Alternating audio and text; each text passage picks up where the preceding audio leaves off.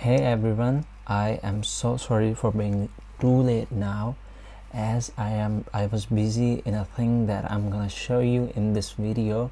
So now, from now to onward, we don't have to rely on someone like the websites I have showed you before, ttemplates.com. So for now, to download the Shopify themes, what you have to do is just open up your Google Chrome and write apploidstore.com. This is my website. Actually, I was busy to create this website, so right now there are a lot of things to do on this website, but upon your requesting again and again, I finally decided to show it to you right now. And now you have to all the way to scroll down and click on in the top free software section. You have to click on download now. As you can see, this portion belongs to Shopify, the other one is Amazon, the eBay and the Etsy. I am creating all these things just in one website. I am providing you the plugins, the themes and the rest of the things.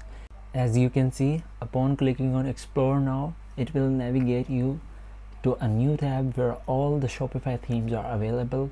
But right now there is only one theme I have uploaded. Of course, I'm gonna upload other themes as well, but right now I'm uploading this, and in the future I'm gonna upload the content day by day, so you don't have to worry about these sorts of things as it's on me. So now, as you can see, you can easily download. This is the impulse theme. All the way to scroll down, click on download now button, and it will navigate to you a new tab and a zip file will be downloaded.